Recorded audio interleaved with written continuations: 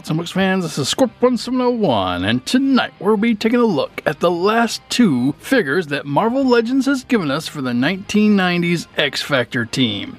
Well, sort of, and I'll explain that a little at the end of the video. But jumping into this awesome 2-pack, this 2-pack was released at the end of 2019 by Fans Channel Exclusives, and you could only get it on online retailers, and it was beautiful. As you can see, it is in a bright blue box, and you have some nice pink highlights down here, and if this box looks familiar to you, that's because in the same time this was also released with a 3-pack of figures called Love Triangle that had the Wolverine, a newly designed Jean Grey, and Cyclops with his leather jacket. And if it's good for Cyclops, it's good for his brother Havok. So this set features Havok and Polaris, and it's gonna be cool to take a look at this figure. So taking a look at the box, like I mentioned before, it's in a nice bright blue box. You have Marvel Legends series here, Marvel's Havok, 80 years plus, warnings,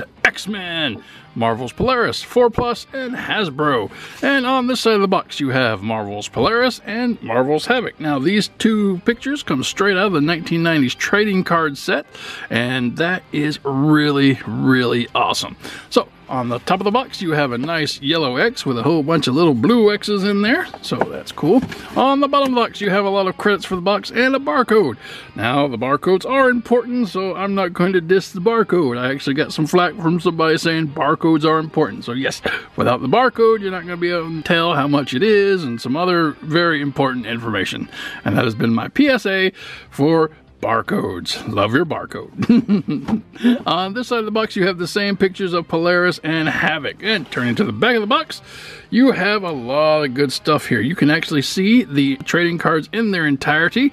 So up here, you have a nice read-up of the artwork that influenced this package. You can see Havok's trading card and the back of his trading card, and you can pause the video and read that to your heart's desire, but we must be moving on to Polaris's trading card. And on the back of her trading card, you have her stats and origins, and you can again pause the video if you're so inclined and read that to your heart's content. But again, we must be moving on. So coming back out, you have 80 years up here, and you have a lot more warnings and credits for the box down here at the bottom. And that is it for the box. No one wants to see this awesome couple in the box. I know I don't, so let's get them out and see what they can do. And here we have Havok and Polaris out of the box, and as usual, when we have two figures to take a look at, we'll do them one at a time, and tonight, Polaris will go first. And here we have Polaris, and she is a very interesting character. She is the daughter of Magneto. For those of you who only thought he only had one, I know Polaris and Scarlet Witch are both his daughters. Anyway, out of the box, she stands at just over 6 inches tall with her hair poofing up, and she looks great. She comes with an alternate set of hands and some magnetic blast effects, which we'll take a look at later. But first off, let's take a closer look at Polaris herself. And coming real close in on Polaris, you can see she is basically made up of this really, really large head of green hair, and that was one of her defining features in the comic, and is no different in the toy here. You can see it does have a green wash. You have a lighter green and darker greens throughout, and it just goes everywhere. This is awesome.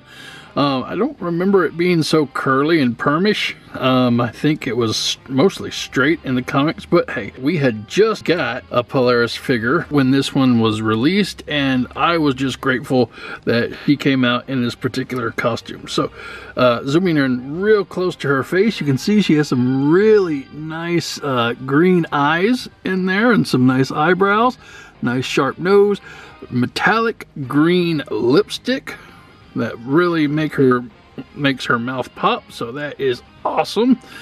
She's coming down to her classic X Factor costume, which is mostly all blue. Let's zoom out just a bit so we can get it all into frame. Mostly all blue, except the middle part you have the gold coming down, and then you have an X right here, a red X on her shoulders. Got a little bit of shoulder pads, blue arms coming down to some nice yellow gloves and a yellow cuff piece.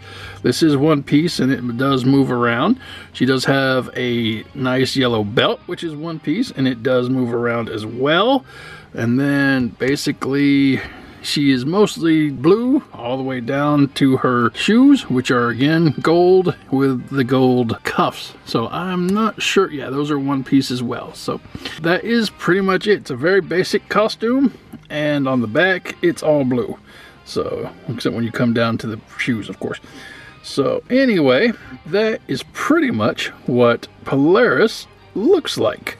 Moving on. And for articulation, starting at the head, her huge head of hair can go all the way around 360 degrees, and it is on a hinge, so she can look down a long ways, and she can look up a long way.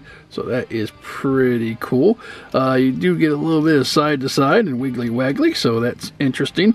And if you can look, we will zoom in a little closer, and her head is actually itself on a swivel, so it can actually go doo, doo, doo, doo, doo. So you get some weird chin motion there. So anyway, coming down to her shoulders can go up and down. They are on a hinge and they can go all the way around 360 degrees. The shoulder pad doesn't get in the way that much, and she does come down to a forearm swivel 360 degrees, and there is an elbow bend in there. Elbow bend somewhere. There it is. There we go. And that gets it a little over 90 degrees. So that is cool.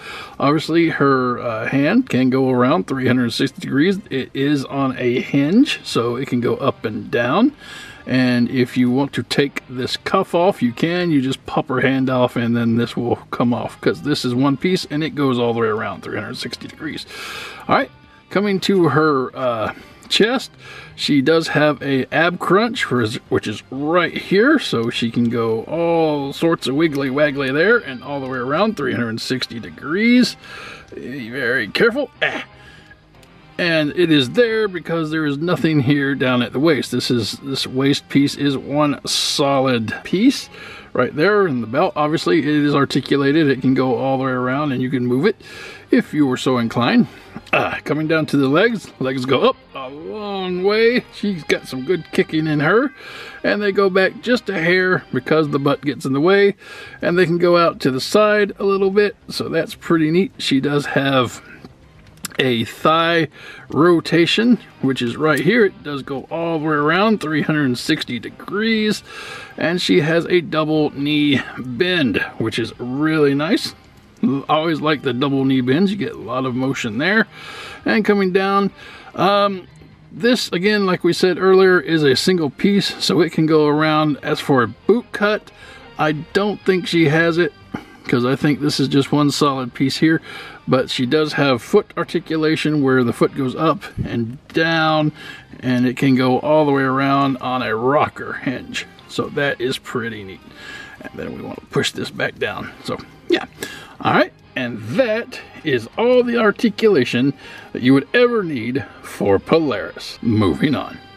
And for accessories, we'll switch out her regular power using hands that she came equipped with for the fist hands, and they look really nice. She's ready to go do some fisticuffs. Pop, pop, pop.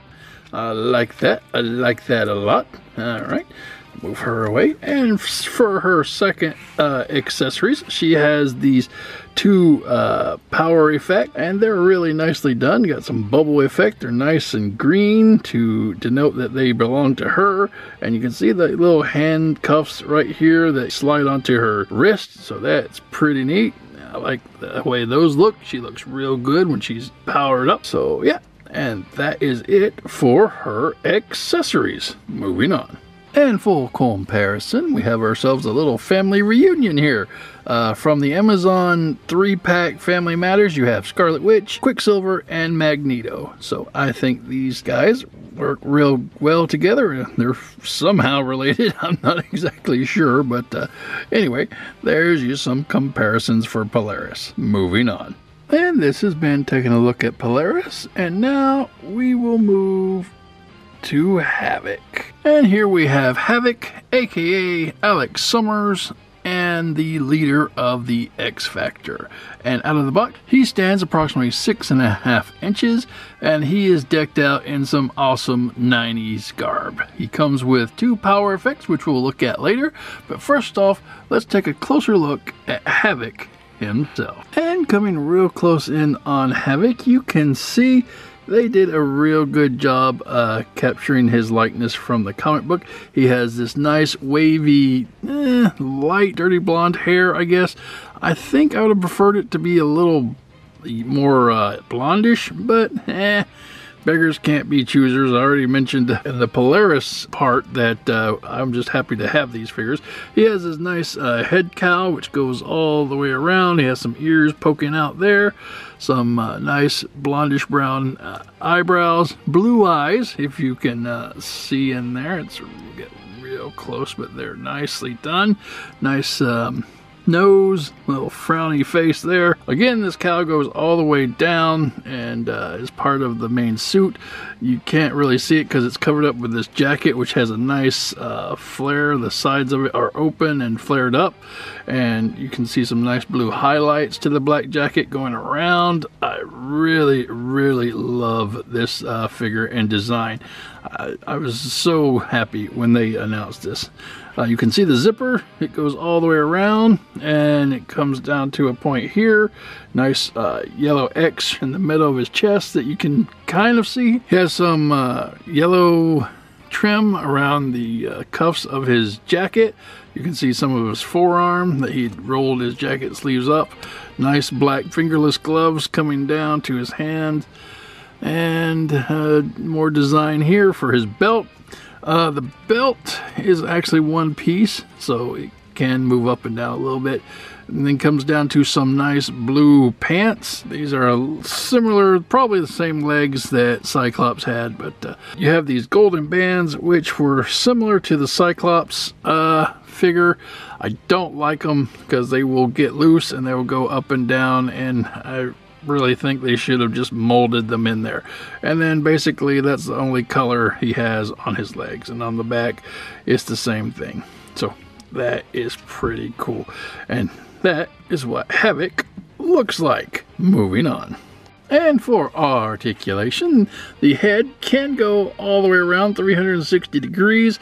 You would have to get it over this collar. You can do it, but even though you don't have to do that, if you do, then the ball joint will kind of kick it off because the head is kind of weird in the fact that it has a very long chin, and the peg can get there and it will work, but because the chin has to go up so much, and when you twist the head, it doesn't take much to knock it off the ball point. So anyway, suffice it to say, you don't need the head to go all the way around 360 degrees, but it can if you're so inclined.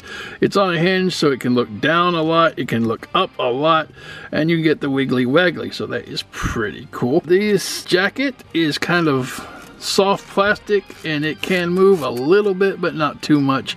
It is kind of, I don't know, it feels like it's just, yeah, look there.